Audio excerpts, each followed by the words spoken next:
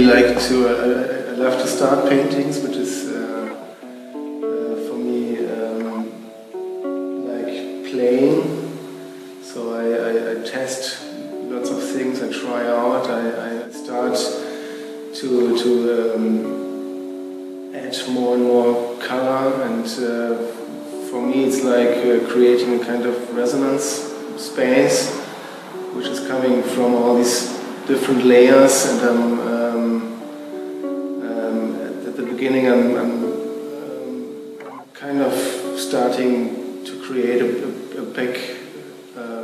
background for what is coming next. So all these paintings are in a way in the state of having a background, and now I'm starting to think of how it's going to be continued, which is for me a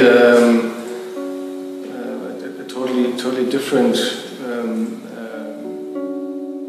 way of working, because now I start to collect, and I go out of the studio and start to draw and start to collect, and what might fit into this surrounding of the paintings. And, so this is the whole process is in a way which is now for me also becoming obvious. It's divided into different sections. So it's starting with a free painterly approach to a kind of space, and then I start to furnish it. So during this process of preparing the ground, the background, this resonance space, it's starting to become more and more obvious what I need for the next step. So this is also having a kind of long time where the paintings can grow, and then I go out, or I find some things here in the studio,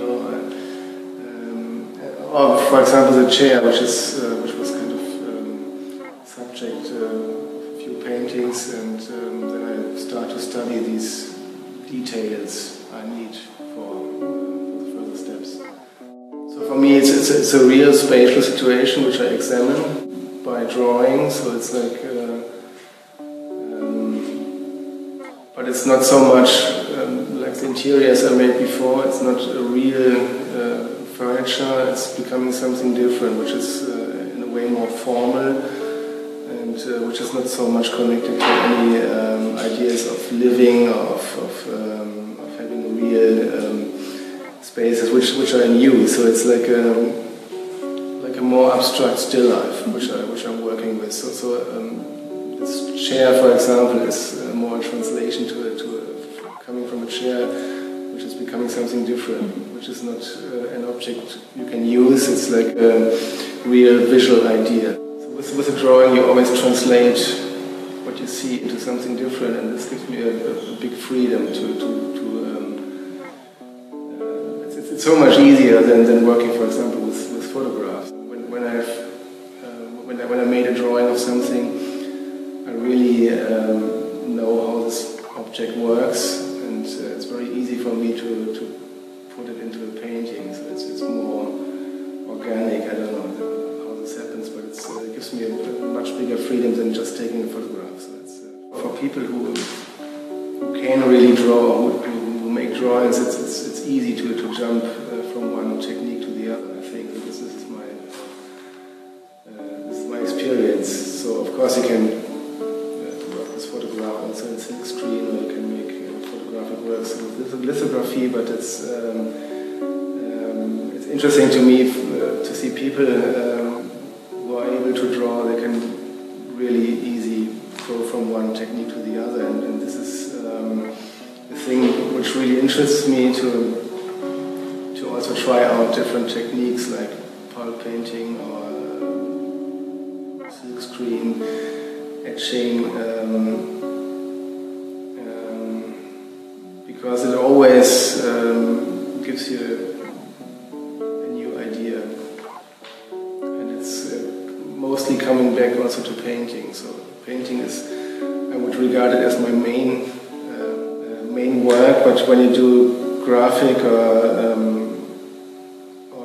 as I mentioned, the pulp painting, it has always an effect on my paintings, so which is, or the other way around. But it's really interesting to see that, and the difference is that you're working together with people who know the technique, and you are having a kind of interaction, and you're having a dialogue between the one who knows the technique very well and me, who has an artistic idea, and together we trying to make an piece of art. So this is for me also interesting, and in comparison to being alone all the day in the studio. So this is pulp painting is a technique where you work wet and wet into the paper pulp. So you can paint with liquid paper pulp into the basic sheet, which is also wet, and then you start to add, to put on the pulp. And the interesting thing is that you work with paper on paper, so at the end it's one material. It's not like having a ground and you put paint on it. It's like the whole thing is paper, and it's a whole paper object at the end. And it's and in the moment when it's dry, the piece is finished and the fibers connect, and then you can't change it anymore. So it's like it's a very interesting technique where you have to be very concentrated and to have to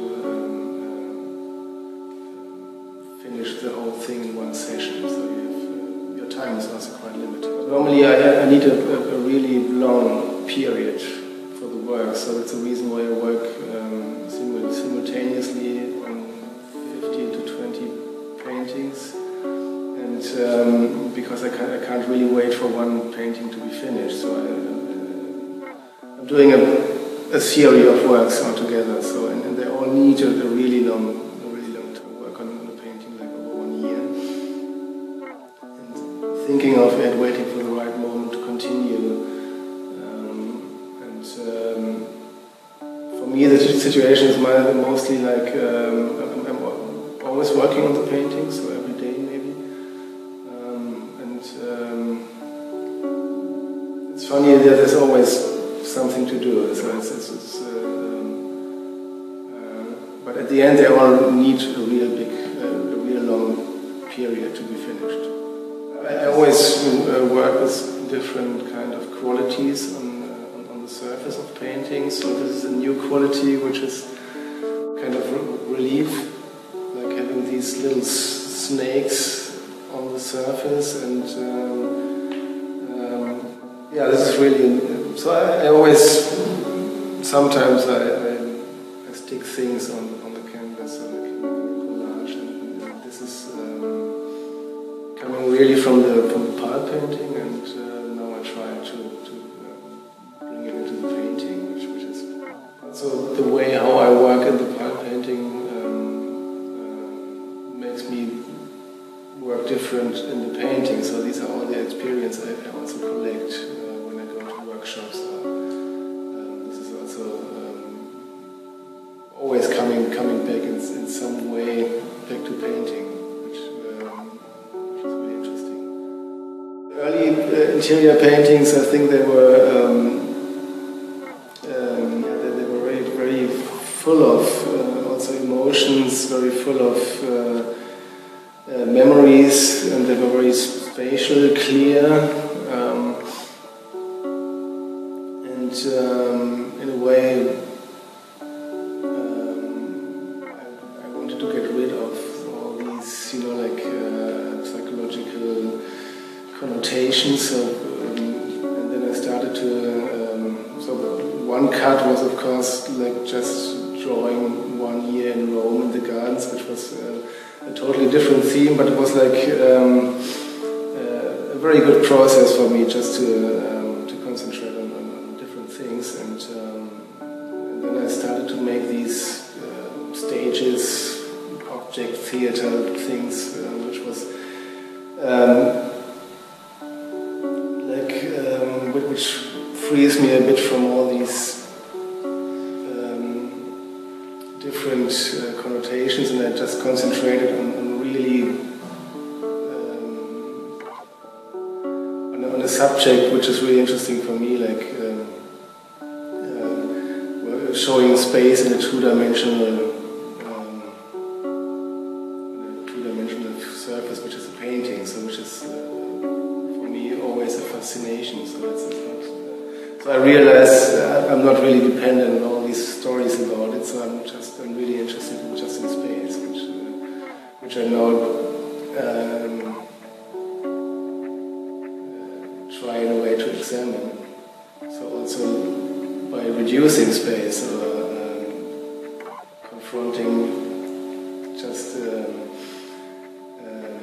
a corner which is lying on a big blue wall or something. So this is the thing which I want to try out at the moment. So it's a new challenge for me. Of course, this stage of the painting looks quite abstract, and I'm also interested in reduction and in reducing what I collected over the years. So just finding maybe one